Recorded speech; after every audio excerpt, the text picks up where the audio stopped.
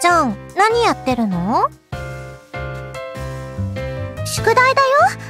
俳句を作って提出する課題なんだけど、この「や」とか「けり」が難しくて使い方がよくわからないんだ。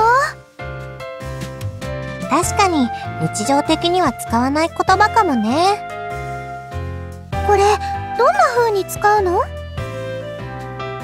そうやね。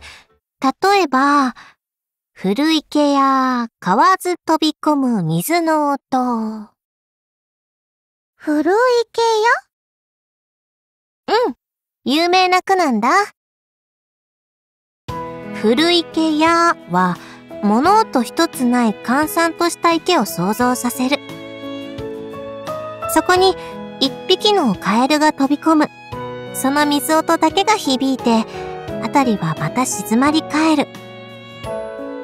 静かな空間やその余韻をうちらに想像させてくれる句なんだ。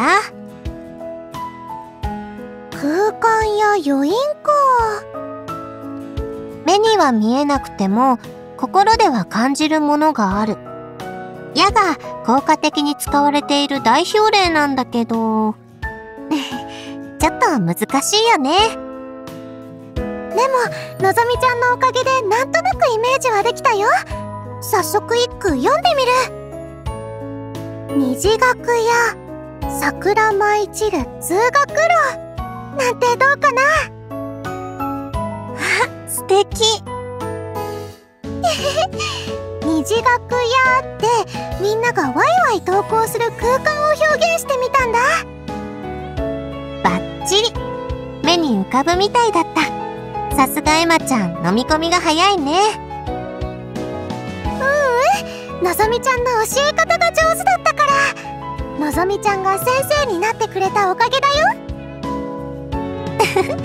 そう言われるとなんだか照れるやん。